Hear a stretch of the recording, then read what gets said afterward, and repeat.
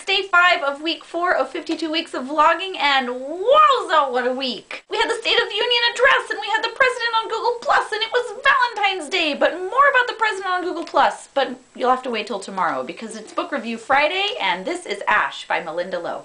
Okay, so there are a few things you need to know about this book. The first thing is that this is a retelling of the classic Cinderella, and it is a fantastic retelling in the traditional fairy tale sense. This is what I mean. Listen to this opening of chapter 2.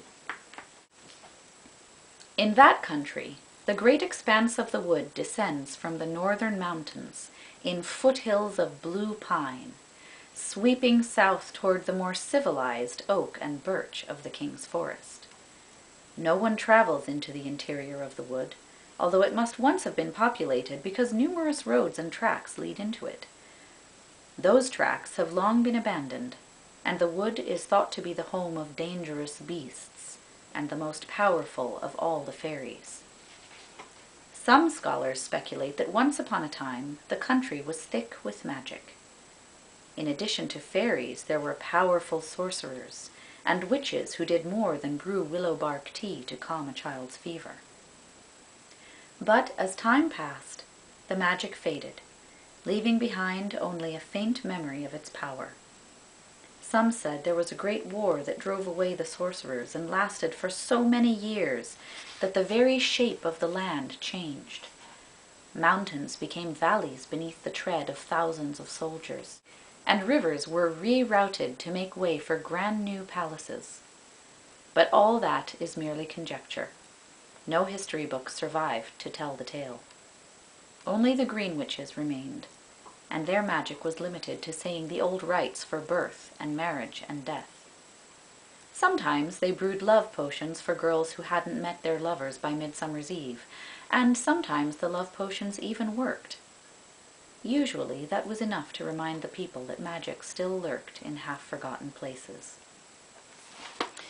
Okay, so that gives you a sense of the setting, and the setting is perfect. I think that the decision to make this book a traditional fairy tale feeling kind of book was a really good decision, and I am so glad that Malinda Lo did it that way. The story of Ash, who is Cinderella, is just marvelously rendered, and it's told in the perfect setting. The parts where she deviates from the traditional story, in the sense that Ash kind of has a sort of love, lust type yearning for her fairy godmother, who is actually a guy fairy.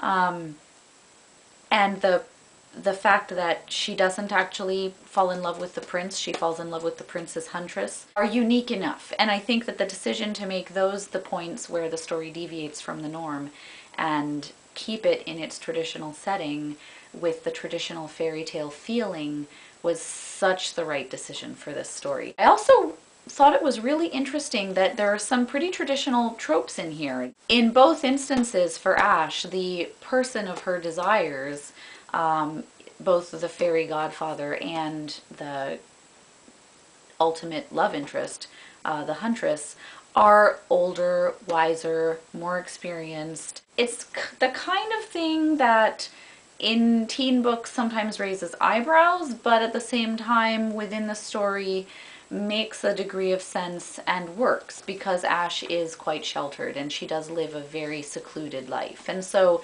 it's understandable that she would just naturally be more naive than pretty much everybody else in the story. But at the same time, I would have liked it if she hadn't been, if there had been someone who was less experienced than her.